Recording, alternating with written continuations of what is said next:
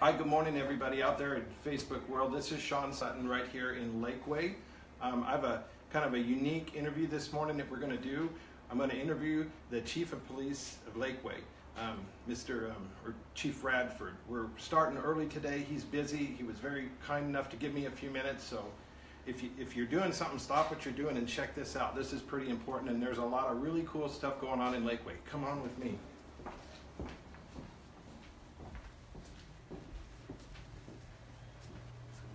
Okay to come in? Yes, sir. All right.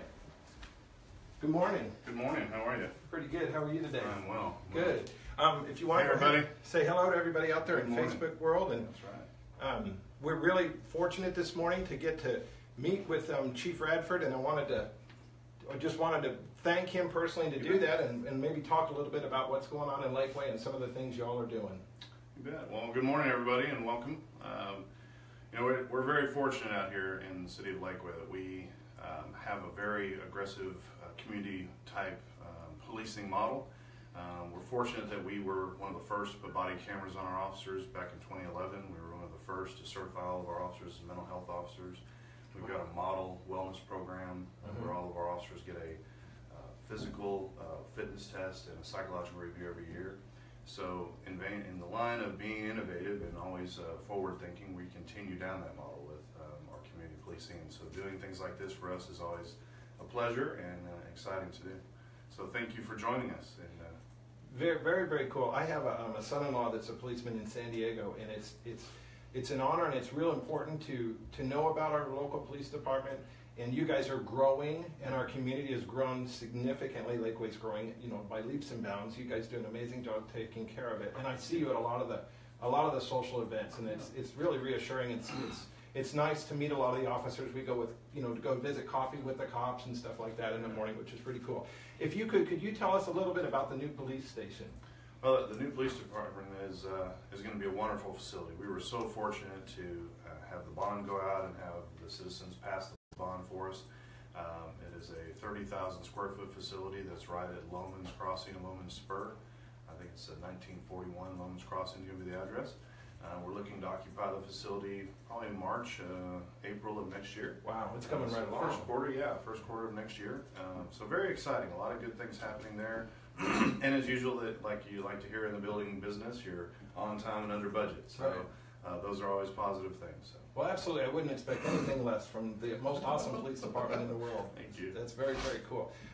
Some of the things that are kind of interesting with that new police department, that's going to give you a lot better place to basically conduct business and take better care of the officers, and in turn be able to take better care of our citizens, correct? Absolutely. So you guys have some meeting rooms there, and we'll have, for the very first time, we'll have a training center that we haven't had before. We'll have a real crime lab, which we haven't had before, to be able to process and do forensics processing.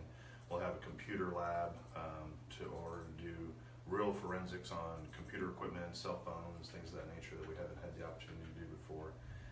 Specifically designed interview rooms, a soft interview room for kids, meeting rooms, which we have not had. We'll be able to actually have our emergency operations center confined within the walls of the police department, where now it's not. So there's a lot of advantages to having a specifically designed building, which is part of the reason that it was the expense that it was, because a lot of people don't understand what goes into and the components that go into creating a building that is specifically designed for policing. right. It's very different than any other building out there. So, but I can say that we have one of the best architects in the country that has partnered with us, and one of the best builders in Spa Glass. Berkeley Sergeant Wigington is our architect. Spa Glass is our builder. We couldn't be any more lucky than to have those two. On that same note, being a dad of 4, and I've got one teenager left at the high school, it's real important to have just a real good community and student and police relationship, and you definitely have that. I mean, I have a daughter that got to meet you guys at a personal level from one of those teenage party type of things, and it worked out really well, and it was the police department's a huge thing in as far as our respect and our need and just keeping our community on the right level. And you're really active in that, and I really appreciate that. And sure. I think a lot of the people here in Lakeway do too. We've got a great, great community. on that note, being that we were, people are doing their thing this morning, and I was fortunate enough to get a few minutes of your time, and I know you have a lot going on today. Is there any little message that, we've got prom coming up and stuff like that you'd like to kind of give the community, and then maybe we'll kind of end on that? Would that be good? Sure, absolutely. Again, what I think people kind of forget is sometimes they don't realize Lakeway is a city, and it's a big city. It's the third largest community in Travis County. We answer about 20,000 calls for service a year. We have 53,000 cars a day going up and down 620.